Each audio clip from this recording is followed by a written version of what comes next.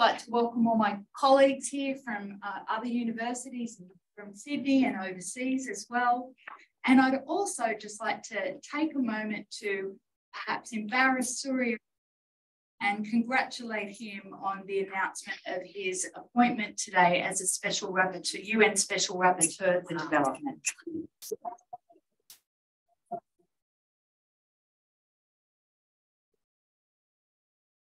And on that note, I'd like to hand over to our esteemed Professor Surya Deva, who's the Director of Environmental.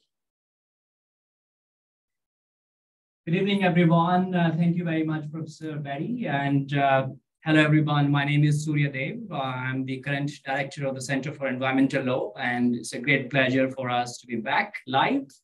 Annual lecture is a key event that we do, and because of the pandemic, we were not able to do it in person.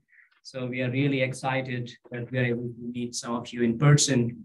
And before the speakers and we get going with this, I also want to mention that because this is our 40th anniversary, a range of exciting events will take place throughout the year. And some of these events will take place in our city campus here. And we very much look forward to engaging with you going forward. So without any further ado, let me start introducing the theme. The theme is climate change in courts, a responsive approach. And it's a great pleasure for me to welcome the keynote speaker for this talk, Professor Langford, who is a professor of public law, University of Oslo, and currently he's in Sydney. So he did not fly from Oslo to give this lecture because we're talking about climate change. So we found him here in Sydney instead of getting him from Oslo. But of course, he is also a visiting fellow at the Gilbert and Tobin Center for Public Law at University of New South Wales in Sydney.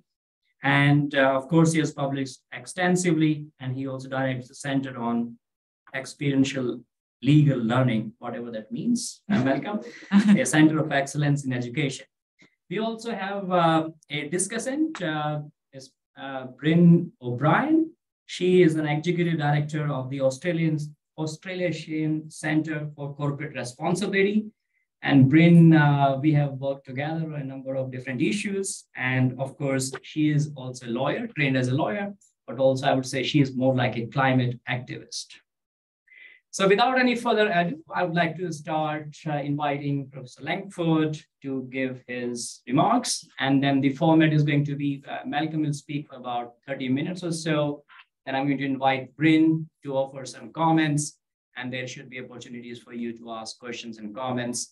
We have 20 plus participants online as well. So welcome to those people as well. And of course, you can ask questions and we'll take those questions as well. So Malcolm, please, you have the floor.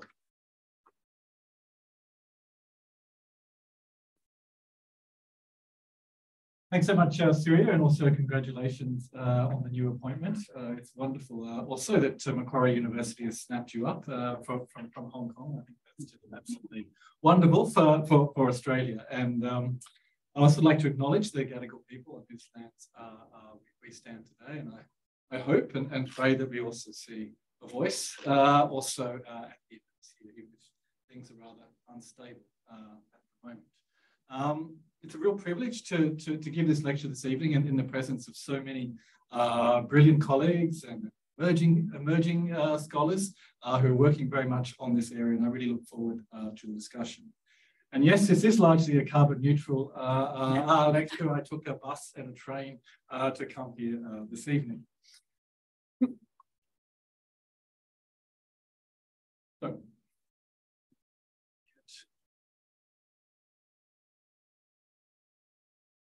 in 1954, the US Supreme Court's decision in Brown versus Board of Education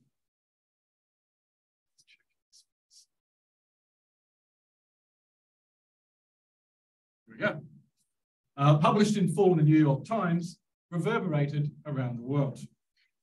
Yes, it took decades to implement, but its immediate and perhaps greatest impact was symbolic. It helped inspire and inflect the transnational turn to courts for progressive and libertarian causes, a field that had otherwise been dominated by conservative and moneyed interests. For example, in the USA, it immediately triggered 3 waves of litigation on equitable financing for education, given wall-to-wall recognition of that right in state constitutions. In Australia, the judgment have featured heavily in the 1975 government inquiry into poverty and affected a generation of lawyers who drew on its sociological imaginary in public interest litigation. In the global south, its echo has been heard in waves of constitutional jurisprudence in India, Colombia, South Africa, and elsewhere. Climate change is a latecomer in this sense. Acknowledged only as an environmental threat in the 1980s, skepticism to litigation was initially quite strong. The solutions seemed too complex for courts. Political actors were expected to respond, and human rights and tort-based arguments were often viewed as anthropomorphic, almost part of the problem rather than the solution. However, and largely in line with legal mobilization theory, the situation has changed dramatically. As the political opportunity structures, as it's called in social science, closed with insufficient action by governments and an emerging climate catastrophe, the legal opportunity structures of courts appeared attractive. The result is the so-called three waves of climate litigation, based on administrative and tort law, human rights law, and commercial law, generating almost 2,000 pro-climate cases in more than 40 countries and 9 international tribunals. You can see the changing cases over time, starting from the early 2000s, with applicants ranging from young people and Indigenous people to subnational governments, particularly in the US, which perhaps unsurprisingly dominates the jurisprudential picture. Only last week, there was a hearing in 2 of the seminal climate change cases in the European Court of Human Rights, and the General Assembly, on the initiative of Vanuatu, requested an advisory opinion from the ICJ, the International Court of Justice, on states' obligations. And many, many other cases are pending as we speak. The field has its own versions of Brown versus and Board of Education in a high-profile trifecta of decisions from the USA, Pakistan, and the Netherlands. In Australia, where legal opportunity structures are relatively barren, the first 2 waves have somewhat crested in the widely discussed Gloucester and Waratah judgments. Yet despite this seeming momentum, it's important to step back, to take the long view. Rays of light are streaming through on climate litigation, but many clouds remain. First, only half of the cases are successful in some way. You can see the breakdown there, and over time. With courts often ruling against applicants on procedural grounds, non-justiciability, standing, or questions of causation, effectiveness of remedies, and jurisdiction over foreign emissions and entities. In all these matters, courts are often deeply worried about their institutional competence and legitimacy. Second, the most successful cases are narrowly framed. Judgments are therefore rarely transformational in and of themselves. Their impact is contingent on their triggering broader policy actions and behavioural change. Third, climate litigation requires significant investment by parties and the judiciary, especially in understanding climate science and policy and economic modelling. So what I want to ask in this lecture is, what role should we really expect for courts on climate change? Can they maintain their integrity, their competence and legitimacy, while also playing a transformative role? And I'll argue this can be achieved through a responsive approach. I'll begin with the 3 waves of litigation, briefly, discuss 3 standard judicial approaches, and then a responsive. So, the first wave of climate litigation is quite eclectic. On one hand, it included small-scale tactical litigation. So in the USA, for example, environmental groups with ex-government lawyers sought to halt greenhouse gas emissions, especially from coal mines. Their tools of choice were not constitutional provisions, but zoning laws, planning laws, pollution and heritage statutes. Many cases, in particularly administrative law, were lost, but the aim was simply to make coal mines unprofitable. And in that, they were often quite successful. Similar strategies were also used elsewhere. For example, in the Bennett case in the UK. On the other hand, there's been large-scale strategic litigation in this sort of administrative law space. In Massachusetts versus the EPA in the US, the Supreme Court found that greenhouse gases fit well within the Clean Air Act capacious definition of an air pollutant. On remand, the agency listed 6 greenhouse gases, providing more solid framework for challenging planning and approval decisions, including new coal mines. And what we're seeing is that these sorts of challenges are now going way beyond oil, gas, and coal to a range of other sectors. In Australia, many of the early challenges were not so successful in this field, for example, Adani. But in the Gloucester decision a few years ago, Justice Preston found, as you will know, in the Rocky Hill coal mine case, that the mine will be a material source of greenhouse gas emissions and contribute to climate change.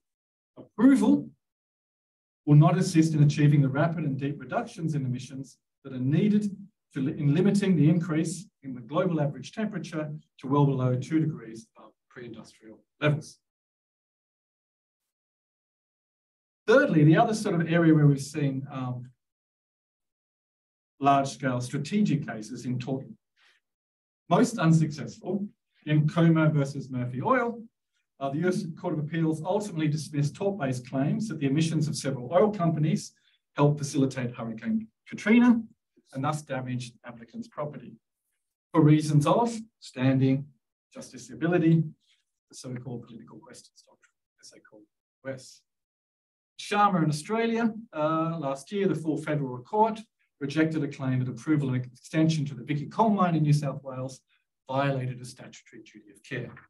This was partly for reasons of the wording in legislation, but it was also justiciability again, and the indeterminate nature of the duty, as the claimant class, who was being harmed, with the requisite characteristics, was not easily ascertained. The New Zealand High Court ruled similarly in Fonterra in 2019. However, the Dutch High Court, and this is fascinating for me personally because I studied the Dutch courts in the early 2000s on social rights, and they're amongst the most conservative in the world. And now they're the climate change heroes when it comes to litigation. So let's take this one, Milieu Defense and Shell, relied on tort law in finding that the implicit duty of care in the civil code required that companies take responsibility for material harms.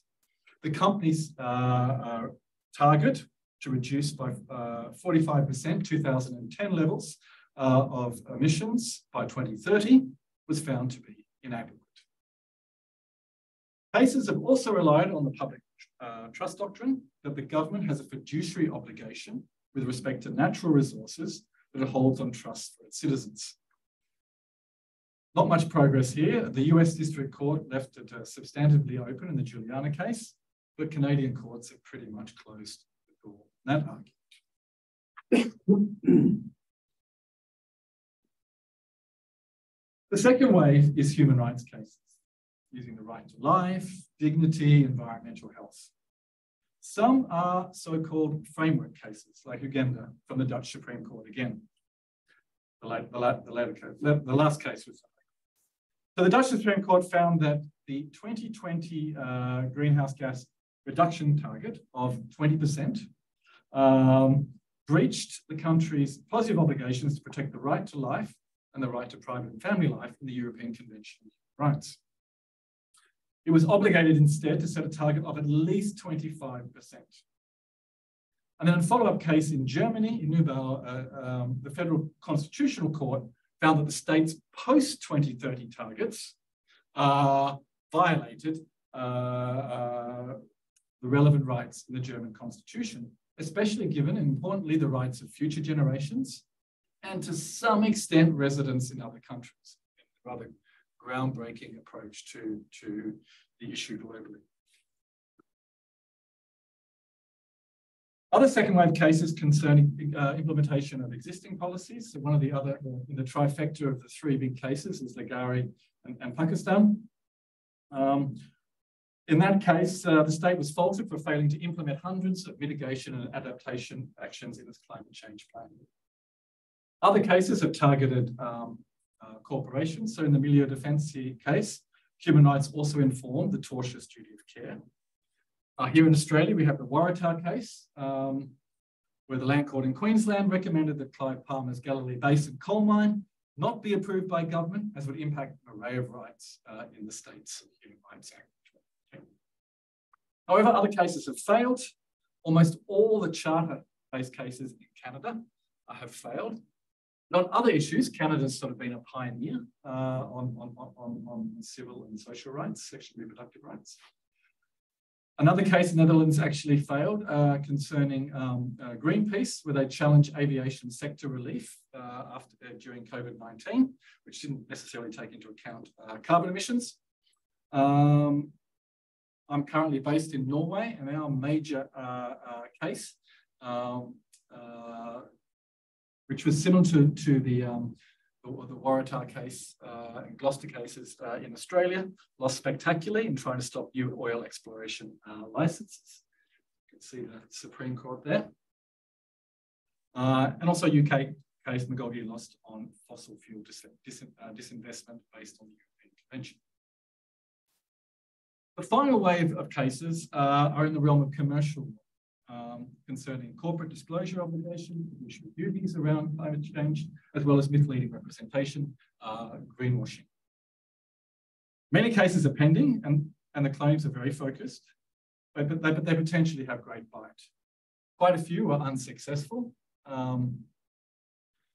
Lynn, Global Witness, initially ACCR in its first case relating to shareholders' right to require climate risk disclosures and plan. Lynn and Peacock concerned company pensions plans and the holding of coal stocks. Global Witness concerned export credit support to fossil fuel companies in their work overseas. However, I think it's interesting is that many of the settled and withdrawn cases seem to have actually had concrete impacts on corporate behaviour. Abraham's disclosure of climate risk to shareholders, McVeigh disclosure of climate-related risks and superannuation policies. Client Earth and Belgian National Bank involved a purchase by the bank of bonds from fossil fuel companies, which was later essentially stopped by the European Central Bank, actually issuing the policy. And finally, Client Earth against British Petroleum for their advertising up here, their Possibilities Everywhere advertising campaign, which they challenged as containing this information, and the campaign was pulled. So, one could see climate change and climate change litigation as a complex problem. In the Lagari case, Justice Ali Shah says climate change has moved the debate from a linear local environmental issue to a more complex global problem. In this context of climate change, the identity of the polluter is not clearly ascertainable and by and large falls outside the national jurisdiction. Who is to be penalised and who is to be restrained? And it's interesting reading the claims, the judgments, the claimants, the judges, the defendants are all saying this is complex. But judges are also saying we're used to complex cases in other areas. But we need to find ways to address this issue. If we go to psychology, according to psychologists, a complex problem has 4 attributes. Firstly, there's a diverse array of elements going on in this problem you're trying to solve. Okay? Secondly, things are interdependent. Decision one way can affect the decision over there. Thirdly, the elements are dynamic. Things may be changing as you make that decision, or the consequences of the decision. And finally, the interactions are opaque. The result is that we're confronted with so-called polytelic problems in which you're trying to weigh highly different values in empirical measures, for example, environment, economy, in a proportionality test, or polycentricity, where one thing may unpredictably affect another, and bounded rationality, where we have limited information and time. In addition, solving a complex problem often involves dealing with complex adaptive systems. These are systems, whether they involve traffic, finance markets, bee populations, that cannot be mechanically explained. They're interdependent and adaptive. They may be highly stable or volatile, with one change triggering unpredictable consequences. In climate litigation, judges are confronted with three complex adaptive systems. The legal system. One interpretation here may have an effect over here. The climate system, tipping points, and so forth. And then we have the climate governance system. Indeed, if you read the 372-page Warwick Cole judgment, has anybody read it? Okay. About half of it deals with the likely future response of each of these systems if the coal mine proceeded or was halted. It's complex. So putting this sort of social science and natural science in the legal sphere, we can understand the complex cases raising questions concerning epistemic uncertainty in a judge's competence and its legitimacy. So epistemic uncertainty arises when our grounds for knowing something are strained. So first, legal uncertainty. The relevant legal provision or precedent may be open-textured or is in conflict with other legal sources, a la Hart and Walker for lawyers, such that there is no clear interpretation of law. In climate law, most legal sources are inherently vague. Human rights, duties of care, fiduciary duties. The second is factual uncertainty. This might arise because of scientific and expert disputes, for example, over the modelling of coal and oil markets. What will happen if Clive Palmer doesn't export coal to South Asia? The effectiveness of existing mitigation, real issues for the German and Canadian courts in their cases. And how do we attribute harms to emissions from one particular sector or actor in this country or another country? Then there is what I call substantive uncertainty, how a legal rule is applied to the facts. Many standards, such as reasonableness, proportionality, material harm, net benefit, are not only vague, but they require multifactorial analysis. And this is the problem of polytelesicity. Different and often incommensurable things must be weighed against each other. So employment and revenue gains often on one side, against loss in biodiversity, changed weather patterns, rising sea levels, with their respective economic impacts unclear. And then there are questions of allocation responsibility between and amongst domestic and international actors. The fourth is remedial uncertainty. Courts, we expect them to provide effective remedies, but this may be challenging. And this was at the heart of the Norwegian Supreme Court's denial of a rights-based challenge to the oil exploration license. It was worried that the spared emissions would only be saved 20 years ahead in time. Would that make much of an impact now? The government may have other policy options to deal with reduction of emissions. Likewise, courts are often quite concerned over a government's willingness to act, including its sequencing of policy. So in the Agenda decision, the Dutch government argued that it's a more ambitious 2020 targets compensated for the less demanding 2020 target. So all is good, at least for the government. Then we have consequential uncertainty, potential and unpredictable effects of decision. The courts are often reasonably confident about predicting second-order effects in the legal system, not always, what an expansion of the duty of care might entail. They weren't in Sharma. However, they're often very nervous about polycentricity in other systems. In climate litigation, this concern is very common. And a classic example is the perfect substitution or the drug dealer defense, okay? So, the idea is if you take out one drug dealer and prosecute him, then, someone else is going to fill the market with more drugs. And so it's the same idea that if one state becomes more ambitious with its climate change commitments, then another state would sit back and relax. Or if you stop, Clive Palmer's coal mine, then another mine will pop up somewhere and export that high quality coal. And until recently, most courts just accepted drug dealer. But that's not all enough. Make it more miserable. There's a challenge of legitimacy. The normatively climate litigation can often raise the so-called counter-majoritarian dilemma.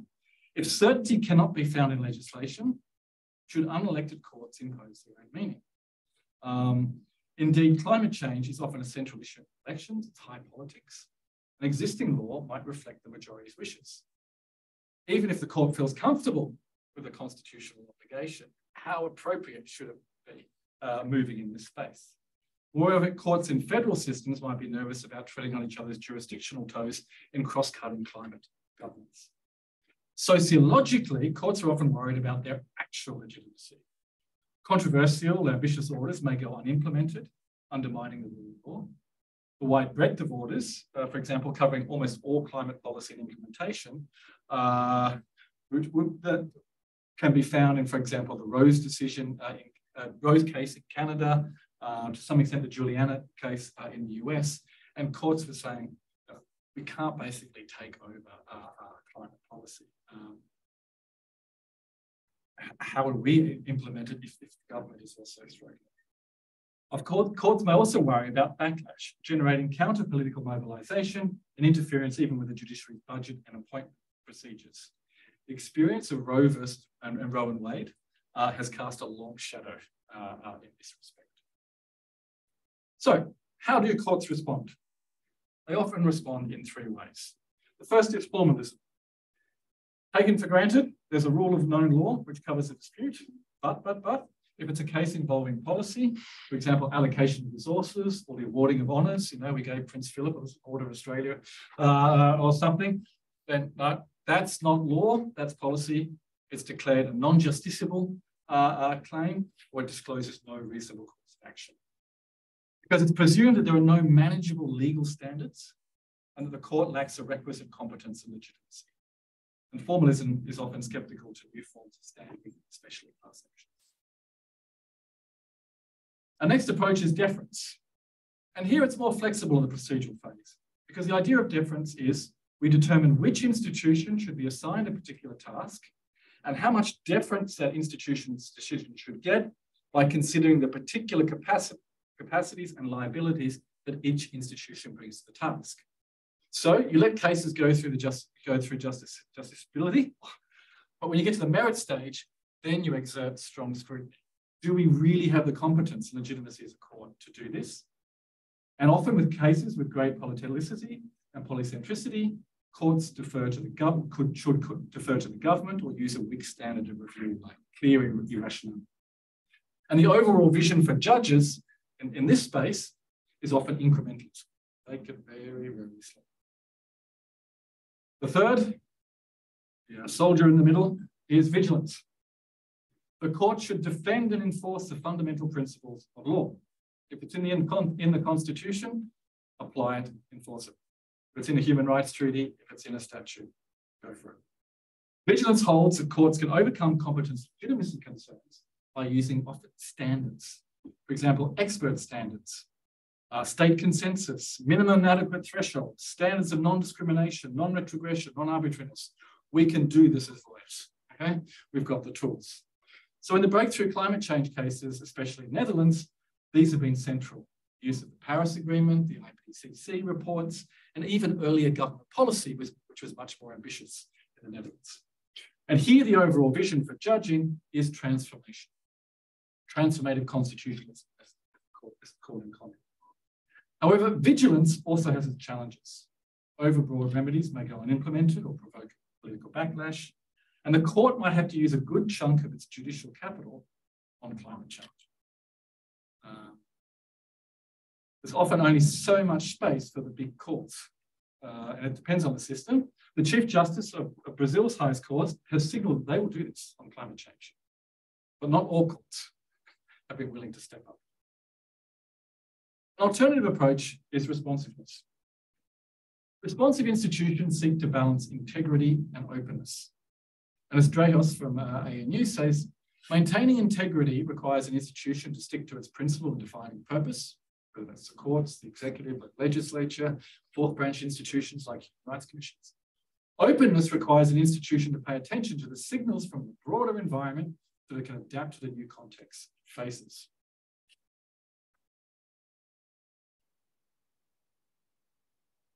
In other words, a responsive court will seek to walk and chew gum at the same time, okay? It's trying to balance these different concerns. preserving its integrity, but also being open and adapting, seeking to build its competence and manage its legitimacy in practice. And we can think about three types of responsiveness. They're all combined in one statue there. So we have temporal responsiveness, where courts exhibit flexibility as to when decisions have to be made and create space for adaptation by the court or defendant when things change.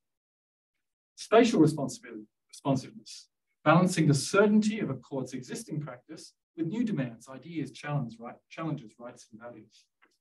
Or relational responsiveness, where one is sensitive to the parties, but also those who are not represented in the court, such as other state organs, public opinion, and future generations. Ross Dixon has argued particularly that responsive judging should be especially pro-majoritarian, alert to legislatures that don't reflect the public will on, for example, climate change. And these three aspects can inflect a court's posture, process, substance, and remedies. I'll come to that.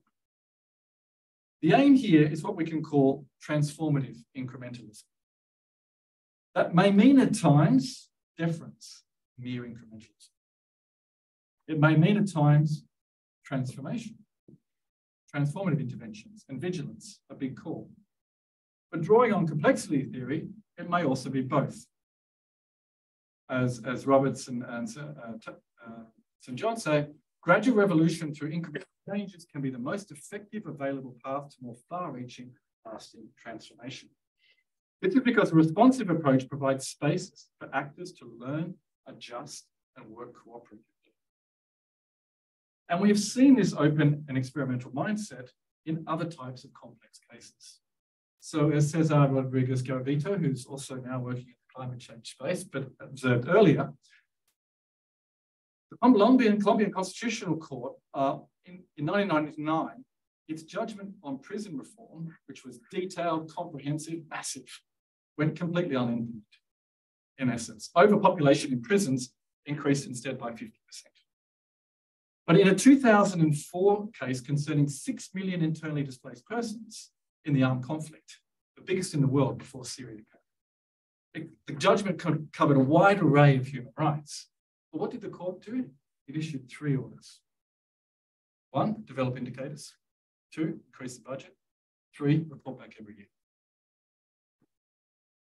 It was a lighter touch, but it created an ongoing participatory remedial process that generated significant change, because every year, all the government agencies, civil society would meet around a table, agree on the plan for the next year, the judges would stamp it, and off you go.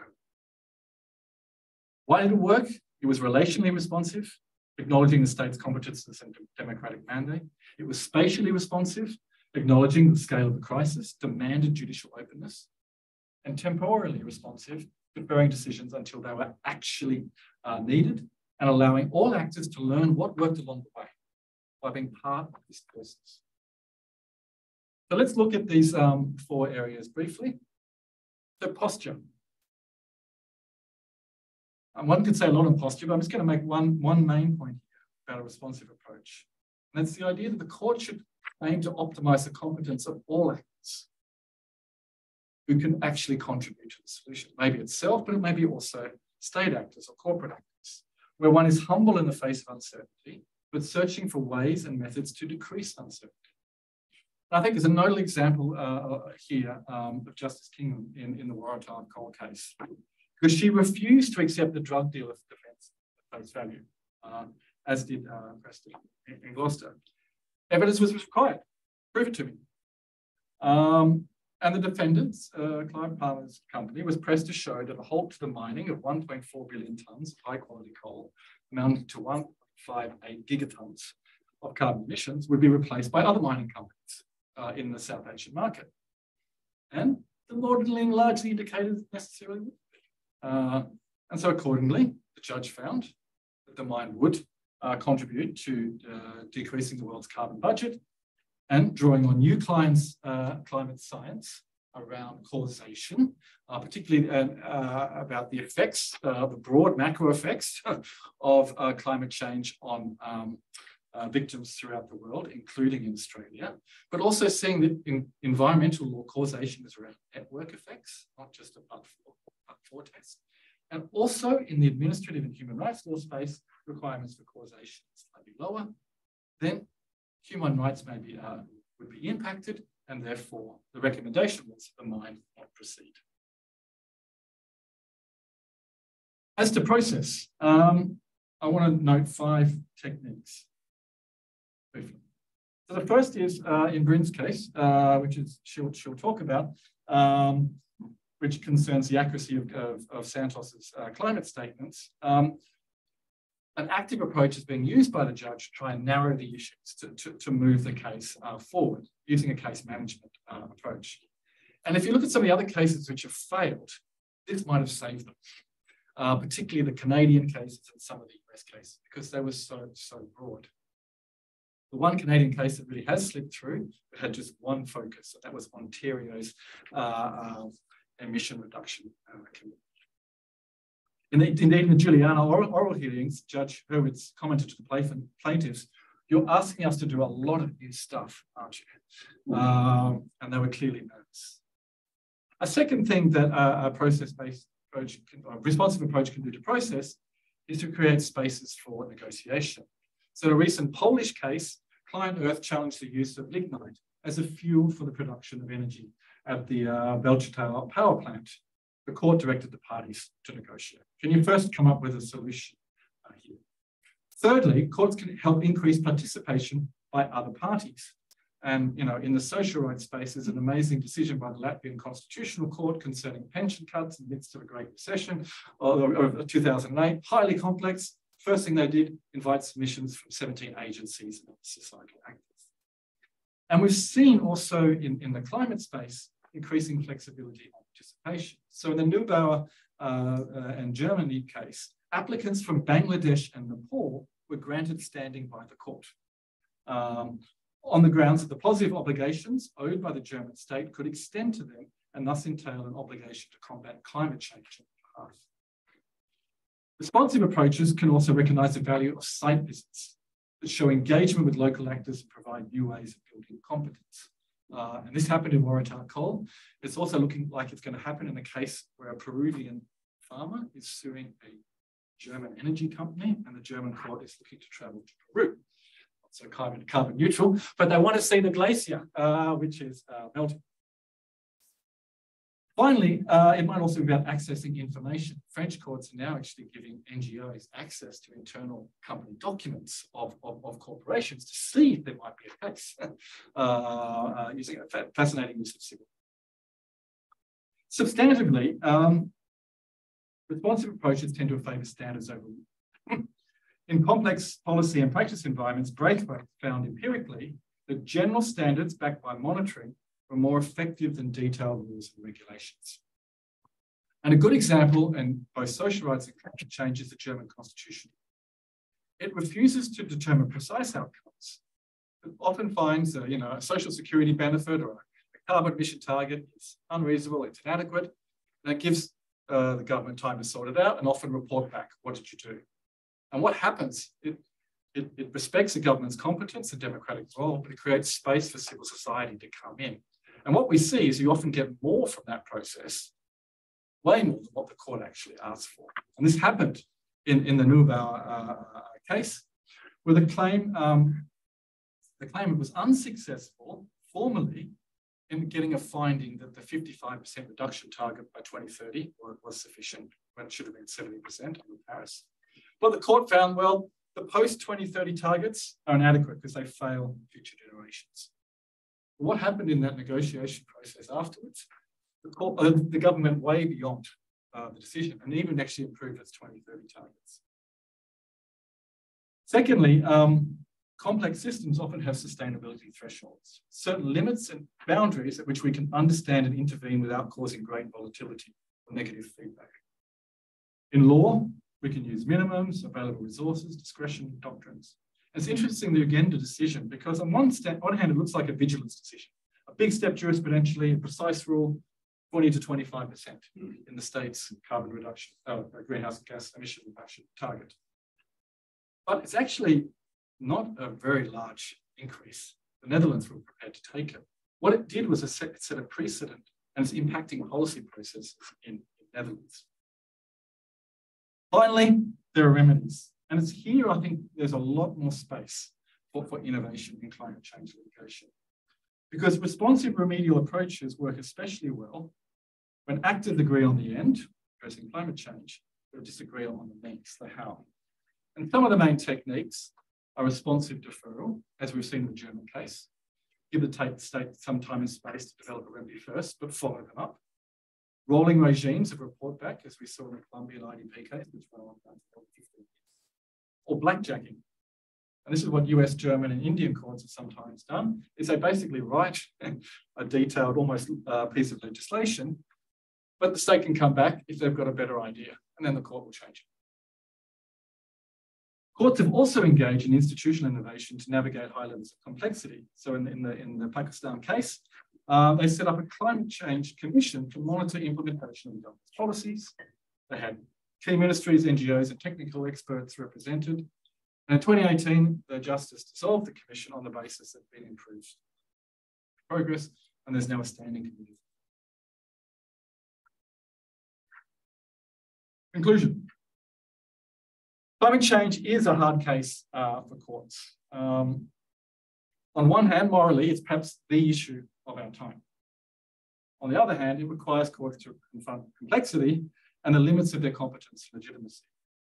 So in this respect, both vigilance and deferential reflexes are understandable. But I've tried to argue that a responsive approach might be preferable, particularly for many of the newer jurisdictions coming into the space, and therefore focused on transformative incrementalism. And this might be, and this, can give us, at least 4 types of things. It can create space for the testing of factual claims and policies, providing space for organisations to get publicity, but also contact with decision makers. Secondly, focused but strong claims can be particularly useful. I think climate risk disclosure is interesting in the types of broader effects it can trigger. Thirdly, you can have broader but weaker claims, okay, requiring an actor to revisit a climate target or its policy.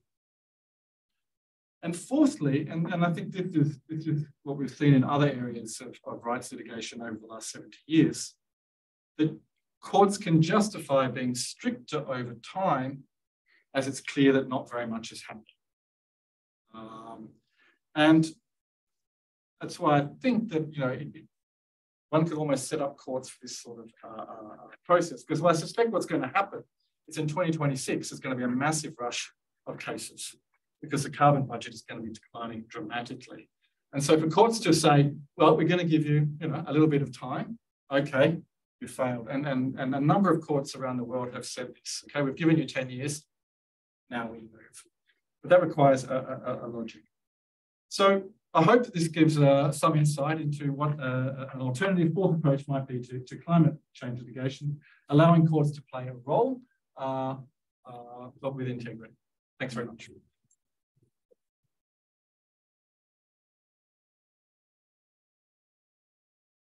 Thank you very much, Malcolm, for walking us through the different waves of litigation, different approaches, and proposing your own approach, the responsive approach, and how this might be a better way forward for the courts. Thank you for articulating that.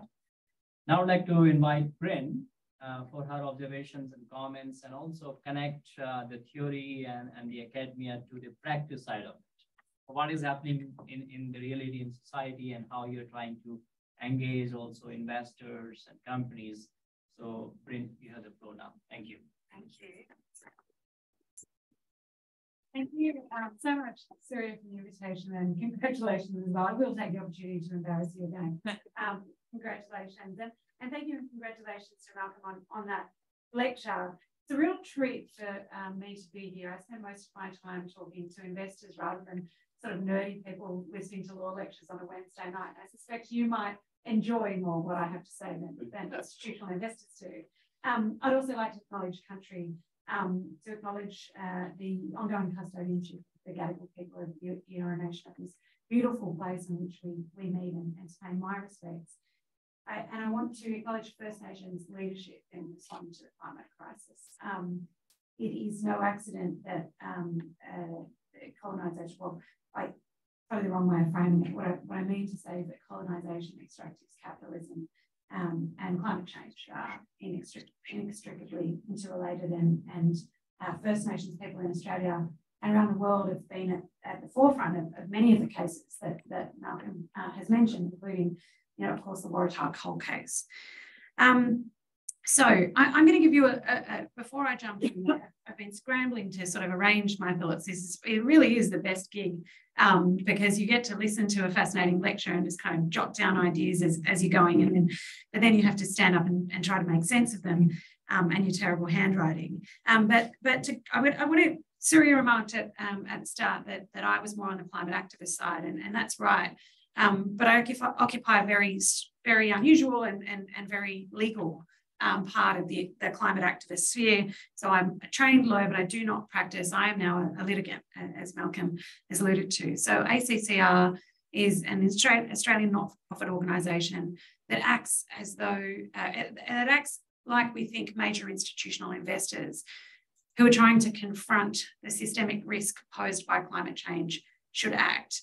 So we invest, we have small positions in major listed corporations in this market, in the Japanese market, and in European markets.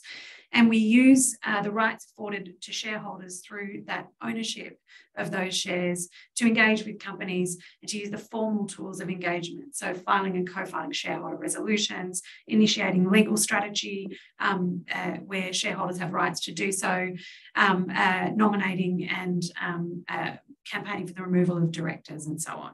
So it's very, very legally focused climate activism, but it also uses some very orthodox tools, corporations law, trade practices law. We aren't out in the torts and human rights space. So ACCR is an unusual activist. But with that, I'd like to also position us in the scientific context, and I'm just going to read to you a few statements from the recently published IPCC synthesis report. A bunch of very conservative scientists, or negotiating with governments about the statements they can make about climate change.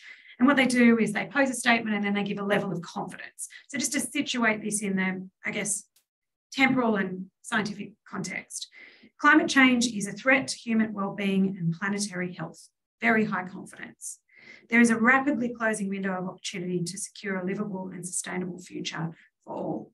Very high confidence. So this group of conservative scientists is out there saying there is a rapidly closing window of opportunity to secure a livable planet, right? That's where we are.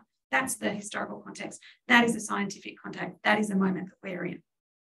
I'm going to come back to that because I think this time urgency is really, really important in this conversation.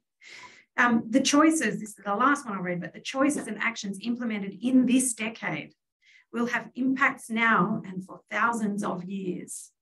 High confidence. So this is the moment we're in. That's the crucial context. Our mission, ACCR's mission, across the companies that we invest in, to seek changes to their corporate strategy to reduce real-world absolute emissions in line with science. Currently, our universe covers about 6 gigatons of emissions per year. That's about 14% of our global energy system emissions. Emissions across that universe are going up. It's 2023. So I'd like to just cover kind of 3 aspects of Malcolm's talk, and again, very much situated in, not at all in a theoretical or juridical context, but a practical context. 2 things that I think are noteworthy that might be determinative of the effectiveness of legal strategies and of judicial interventions in the climate crisis. I will come to the Santos case, and I'd like to make some predictions, perhaps not about legal strategies, but about the targets of them going forward. So the first determinative factor that I'd like to mention is just the way that courts approach these hard limits that we have. And there are 2. One I've mentioned, which is time. We're out of it. And we have really, if we're talking about corporations and the decisions that they need to make and judicial oversight of what corporations are doing and how it aligns with the law, the decisions that need to be made by the boards that are in the chairs today not the boards that are in the chairs in 10 years' time. These decisions, these are big ships to turn around. So these decisions have to be made for the board by the boards of today. The other constraint, the rational and major constraint, is a carbon budget. And I think we have some reason to be hopeful from Malcolm's lecture that courts are starting to deal with the carbon budget. But I'd love it if you could address that. You know, that last remark that you made about, well, courts have sort of said, well, you've got a bit of time and, you know, but 2026 is coming around and you might not have any left. How do you think courts might approach that moment and why? But I think the sensitivity of courts to these two problems is absolutely crucial to their effectiveness. And they will be determinative of the success of legal strategies, not in a kind of case-by-case basis, but in the success of the effectiveness and the ability of legal strategies to confront the collapsing livability of our planet. The second is, I don't have so much evidence to be concerned about this, but I'll say it anyway. The second is courts' ability to enforce judgments in a hard way, in an atmosphere of, as you say, many different dimensions of uncertainty. So I'll give you an example. The Milieu Defensie case, the 2021 case, torts and human rights case in the Netherlands, found not only that Shell's targets were inadequate, but that what Shell needed to do to have an adequate target was to get to I think it's a 45% reduction in its absolute emissions, so including its scope 3 emissions from the products it sells, by 2030. Our research, ACCR's research, demonstrates that Shell intends to increase its absolute emissions footprint by at least 4% by 2030. That is a major enforcement gap. That's a 49% enforcement gap. So that is of concern. Coming to my reflections of the Santos case, I really enjoyed that. It's a delight for me and for ACCR to see it discussed in this kind of a forum. This is a modest case. It is a solid case, of course, in our view, but it's a modest case under orthodox law. The relief sought is simply a declaration of statements, a set of statements we identify that have been made by Santos and senior executives, including its CEO, and signed off in some cases by the board, that a declaration from the court that some of those statements are misleading and or deceptive under the Corporations Act and relevant consumer law, and that they constitute a contravention of those parts of the law.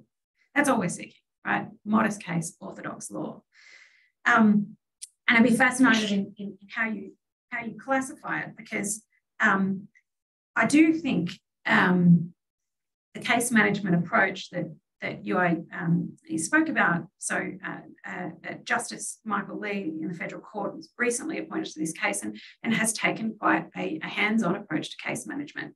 And I do think that is an attempt, conscious or not, but to manage those limits around competence and legitimacy of the courts. It is a really, the interventions today have been to try to force the parties together to agree on some of the facts, because what we're talking about in large part is factual matters. So, I think that is very interesting. We don't yet have a hearing date, but we, and for additional context, so it's a world first case challenging the veracity against corporations, consumer law, and companies' claims to have a credible path to net zero. So finally, I think that in the next wave, I think we're going to see three kinds of targets. And this is, I don't want anyone to get the wrong impression that ACCR has active legal strategies against any of these targets. This is just me thinking, in response to your questions about some of the, I guess, vulnerabilities that we see out there in the market on a daily basis.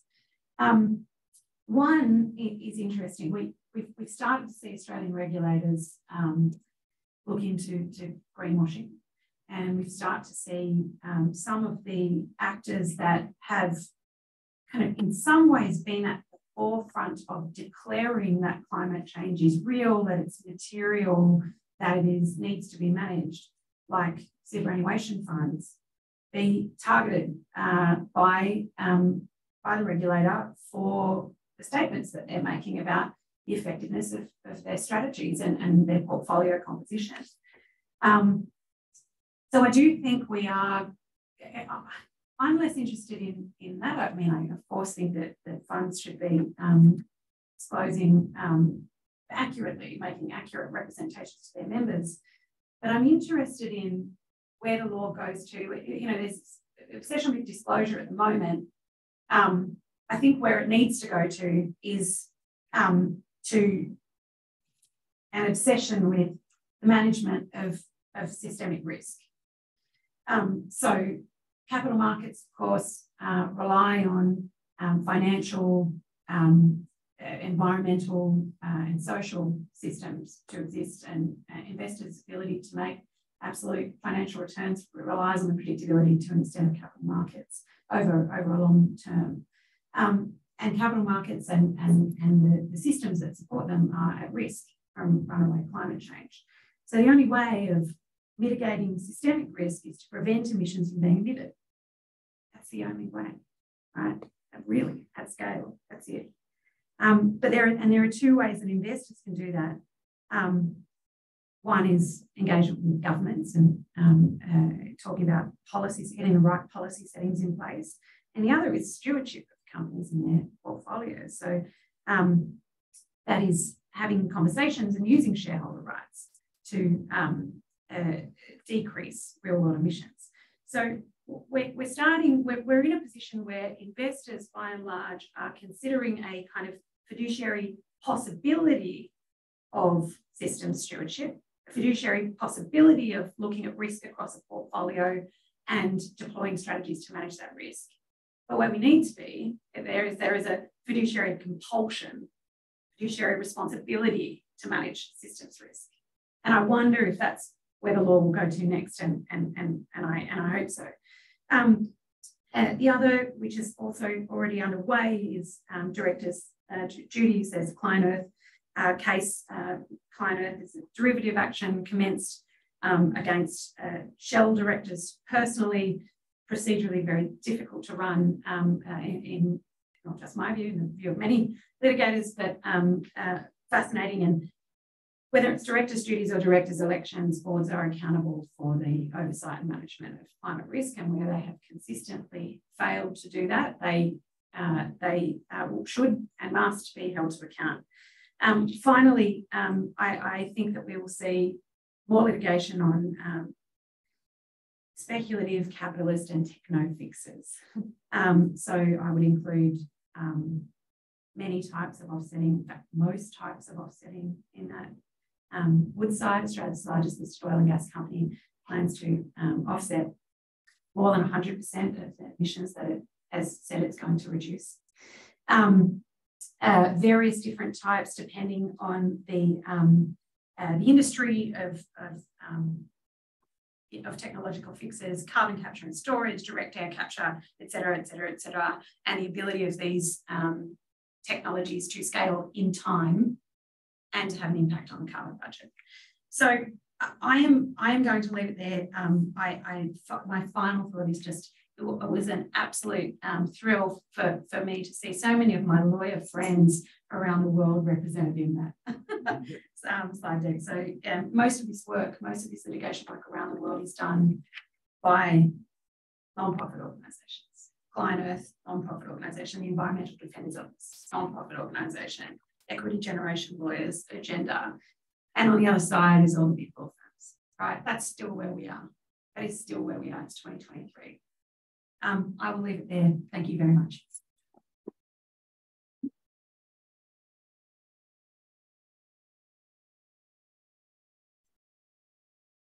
All right, so thank you very much, Brynn, for raising a number of questions. And if I could add one more question before we open the floor. So I was with Sajar, and the title of his book is Litigating the Climate Emergency. My question to Sajar was, do we litigate when it is emergency? Is it effective? Because courts are very slow, reactive, and they don't do much if it is an emergency. If your house is burning, you don't go to the court, seek an injunction. You do something different. So that was my question to him. Probably I'm going to add that question to you as well. But I would like to now open the floor for any questions and comments, and people who are joining us online. Thank you very much for staying with us. You can also ask questions. Either you can put your question in the Q&A, or you should be able to also unmute now. Yeah, I think we can unmute you as well. So if you would like to, so please let us know if you want to raise the question. But I'm going to pass on the microphone so that people can. So can I see the hands in the room, the questions? Okay, so let's start here. Can I see more people raising hands so that I have a sense of who is? Okay, but at least we can start with Peter. Okay, and then we go to the next gentleman there. Yes, please. If you can identify briefly yourself and then ask the question, that would be very helpful. Thank you. Thanks. My name is Peter Corn. For many years, I was leading a practice in China, and the main focus was trying to deploy clean technologies to clean China up. So, of course, that's a very, it's just representative of what lots of different people are trying to do throughout the world. And I think the biggest obstacle we had was the economics of attracting investment to scale up all of these solutions. Because basically, what we find, and China's no different from anywhere else, is, the overall subsidization of industries that basically persist in emitting carbon to a much greater extent than they could be doing because the technologies are there. It's just that they're not economic. So I was interested, Thomas, in what you said about so far the public, litigation, the public trust litigation hasn't got any traction, right? So I was thinking, we really need a big hit, something akin to like the Minamata Bureau litigation in environmental law in Japan that changes the whole landscape completely right away. So I was wondering, how can we do that in order to really oblige governments to get rid of these damn subsidies? Thank you for that question. If you can pass on the microphone, we'll collect some questions and then get back to the speakers. Both of them can then respond collectively. Thank you. And thanks very much, Malcolm and Brynn, for very thought-provoking presentations. So my question's about... if you can identify... Sorry, I'll beg your pardon. Sorry, yeah, Tom Morton, I'm a journalist, former academic. My question's really about the potential for loss and damage or injury litigation against fossil fuel companies. And I might just preface it by reading something out to you. It's a quote: "The conventional and probably conservative wisdom is that global mean temperature will rise between 0.5 and 1.5 degrees centigrade in the next 30 years. Pretty uncontroversial, except that it's a quote from a confidential internal Shell document from 1989. Now, we know that there's been litigation against ExxonMobil in the United States, but I wonder now, what is the potential for the kinds of claims, for example, that were made against tobacco companies, against the asbestos industry in Australia, about knowledge that they knowingly withheld about the potentially dangerous or damaging effects of their products in contributing to climate change." All right, thank you very much. Okay, let's take one more question this side, and then we'll give this space to the speakers. Thank you. I'm Nathan. I'm from a company that was featured in the presentation. So the CEL company up in lights. Just to follow that up, I just wanted, curious about both your views in terms of individuals facing disastrous consequences within the Australian context associated with climate risk. So, you know, governments have zoned and planned, banks have lent, insurers have insured. Suddenly, insurers are saying, we're not insuring you. Banks are working out what to do. Governments are doing very little. So just really curious about your views on that space.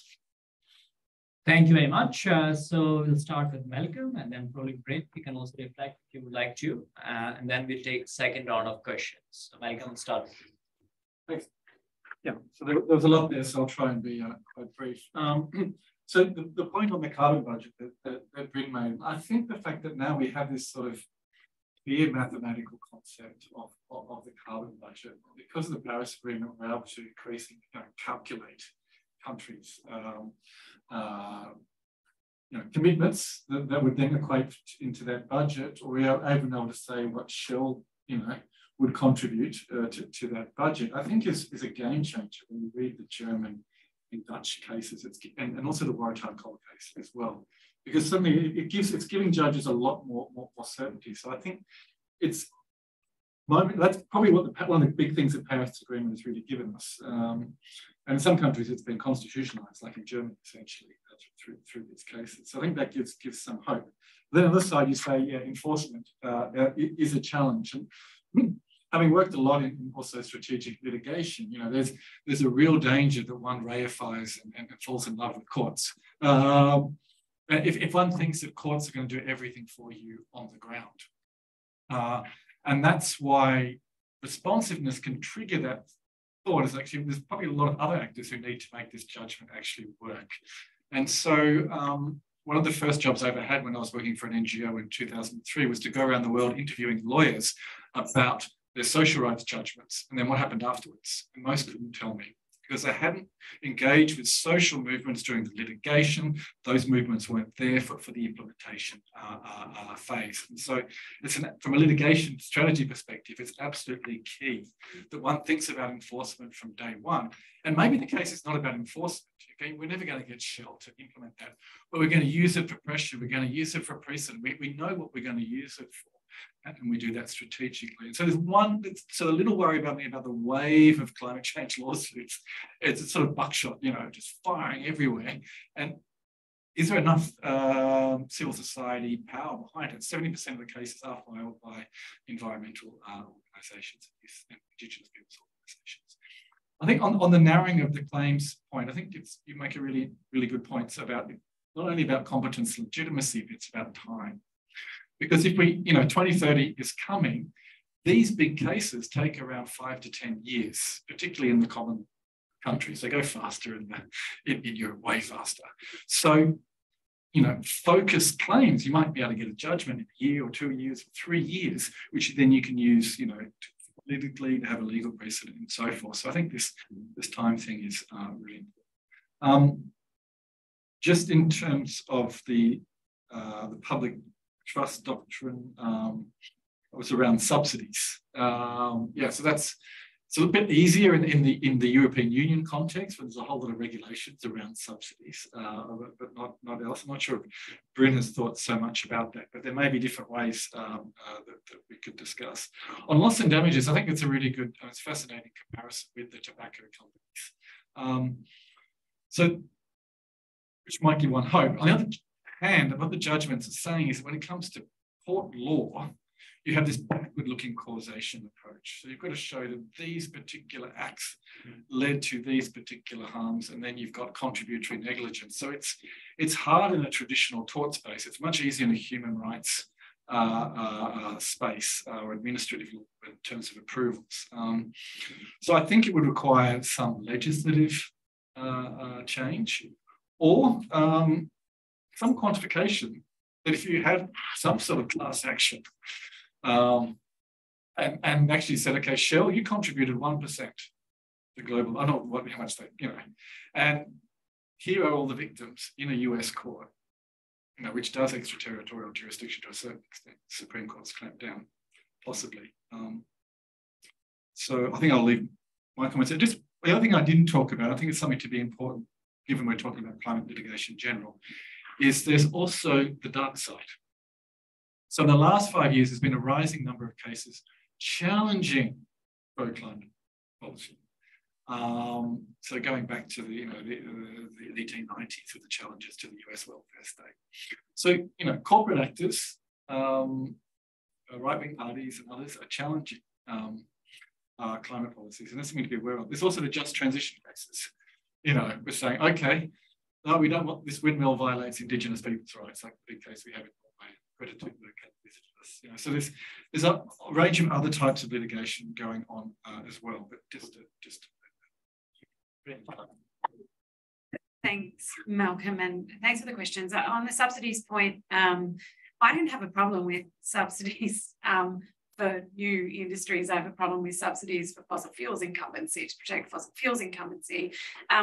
I don't know that is a question that can be addressed by litigation. It really is a core political question. Why are governments paying fossil fuels companies and developers to stand up uneconomic projects? It just makes no sense. Of course, it's not only happening in Australia, it's happening at a massive scale in the UK, where there's a case at the moment where, not a legal case, but the UK government is going to subsidise Equinor, not Norway's super major oil company, to expand into a massive field in the North Sea that would otherwise be uneconomic. Well, people can't, people are choosing literally between heating and eating, right? Or did over the last winter. So that it's crazy and it needs to stop, and we should not be doing it, but we are subsidising fossil fuels companies to the tune of billions and billions of dollars per year in Australia.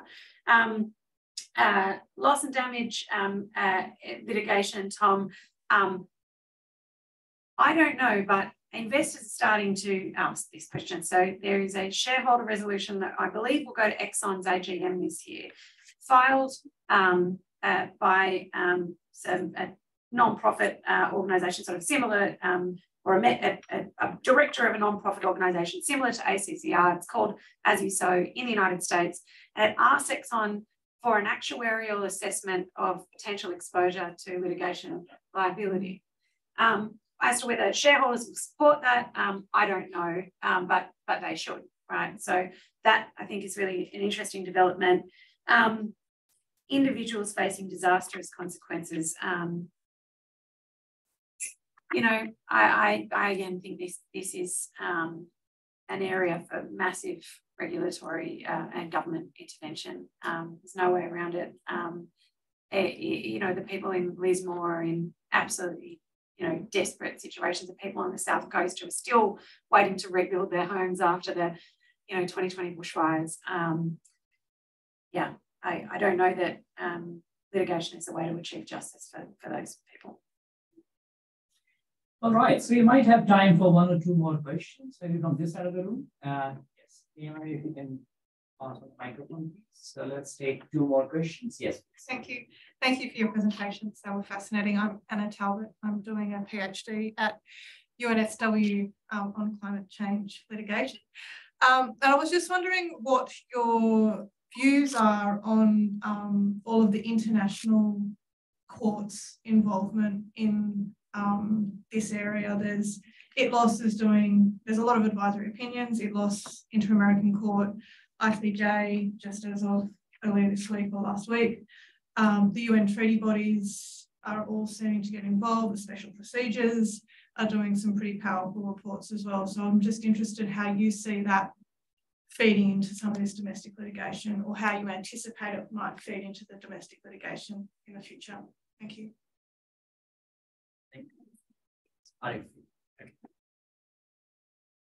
Thank you. My name is Arif. I work as a sessional academic at Macquarie Law School. I teach and research ocean governance and the law of the seas. So my question was pretty much asked by my previous speaker. So basically, you fantastically analyzed the domestic litigation scenario, but I was curious about what's happening in the international judicial fora. And we know that advisory opinion will come up in clause 1 and the second one in ICJ. How much can we expect from these litigations, and given that they're advisory opinions? Thank you. Right. Any further questions in that corner? Because, oh, okay, Eastern, yeah, okay. Yeah, so that will be the last one. I do. Okay. Thank you. I have a quick question, but I also have a comment. I'm from the Netherlands, and you know what happened today? The next big Council of State decision, which unfortunately was not won by the organizations that tried to challenge the government on a 25 kilometer range for nitrogen deposition. The Council of State, the decision came out an hour ago, which is why I was on my phone. The Council of State did say, well, the government has a general responsibility, but this case is not about the general responsibility, so we can't deal with it. So I think they're moving from vigilance to formalism now. My question is, so you mentioned earlier on about the civil law countries being a bit more quicker than common law countries, and you noted that there was I think 54% of cases that were won and the other ones weren't. And I'm curious to know if there's a big difference between, for example, success rates in civil law countries versus success rates in common law countries, if you have that disaggregated data. All right, so maybe we'll give the last words. Should we start with Brynn this time? Oh, okay.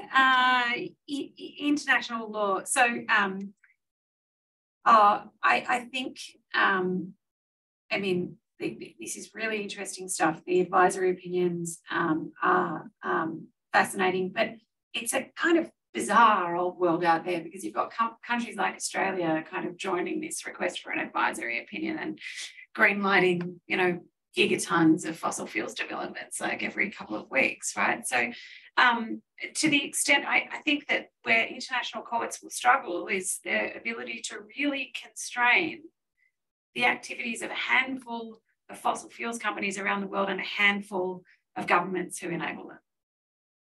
And so I don't know how helpful international or international courts are going to be to us, because that's the problem.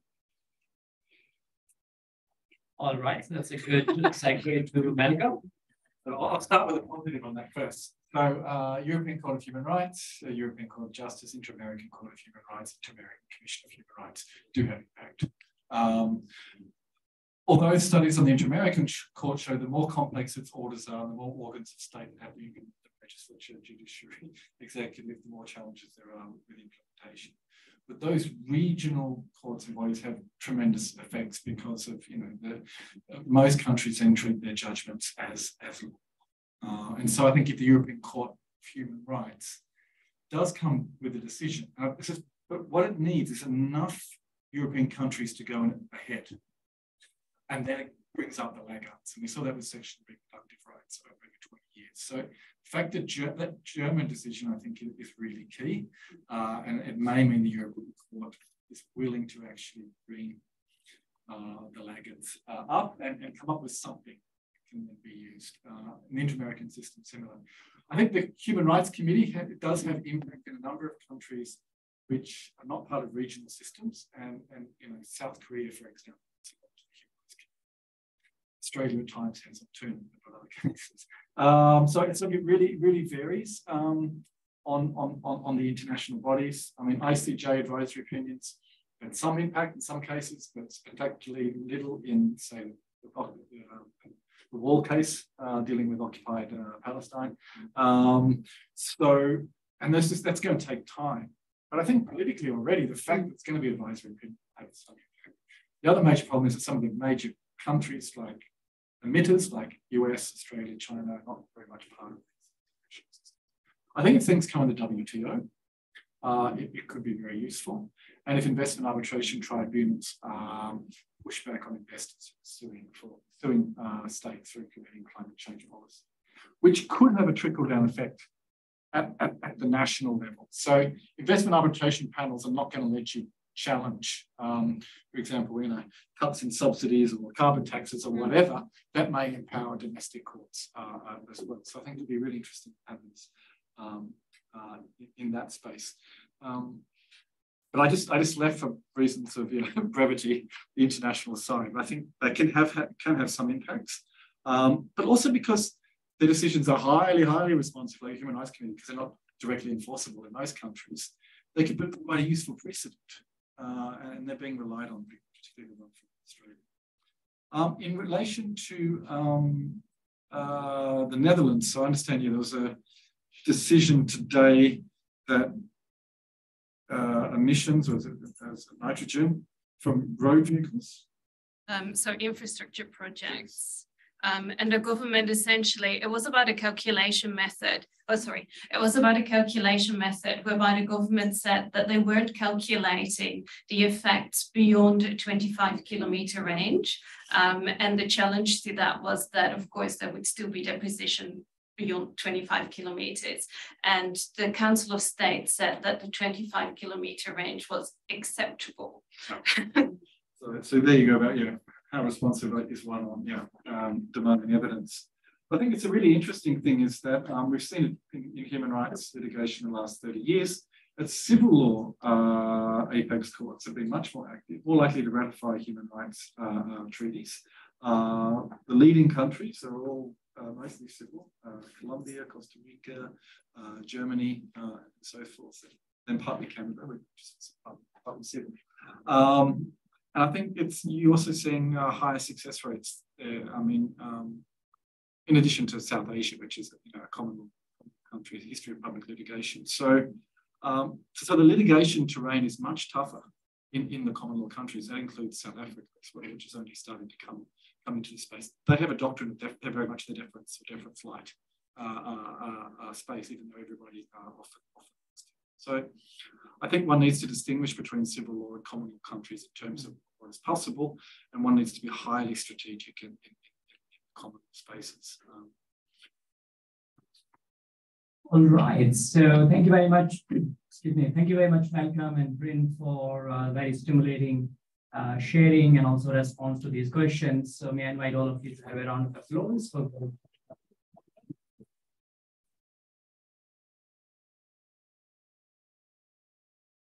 Before I offer a word of thanks to a couple of people who are behind this, running this event, I also want to briefly mention about the other events that will be taking place this year. So the center is going to host Law and Nature Dialogues. 2 dialogues will take place, one in May, 25th of May, and this is going to be around nature markets. My colleague Paul is here. He's leading on that. And then we'll have another dialogue on the 12th of October that will be around ecocide. Another colleague, Daly, is here in the room. So if you're interested on that, we did not talk about just transitions, but that will be the theme of the conference that the center is going to host on the 1st and 2nd of November this year. So more information to come on that.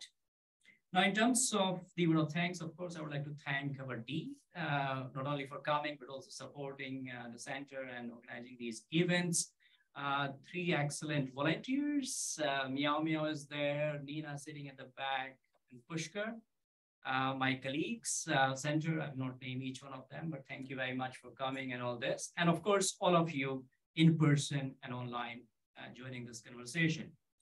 As you may have realized, the date of this lecture was picked intentionally to invite my friends to celebrate my appointment. That is just a joke. Coincidence it happened. And I can promise that the subsequent events will not try to achieve that purpose as well.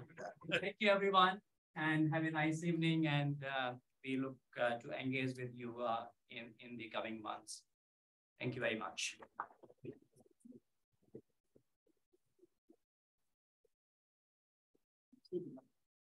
Yeah.